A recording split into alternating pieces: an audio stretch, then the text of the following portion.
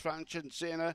G6 away and racing, jumping well. Huey Lee pounced on the lead and very hard to catch. The others bump. Sudden Frankie was looking to get to the outside and just bump with the others, making up ground quickly, 2.5 lengths from the leader. Emily Starr behind those. Then we've got Zajulia. Following those, we've got King Percy and Gentle Burner. In front, Huey Lee with a good jumpers held on. Huey Lee first. Emily started really well to get into second. Sutton Frankie was third. Zajulia was fourth. Behind those was King Percy, always at the tail end of the field, and Gentle Burner was back there with it. 23.02 the time. Number 4, 482, the judges' numbers.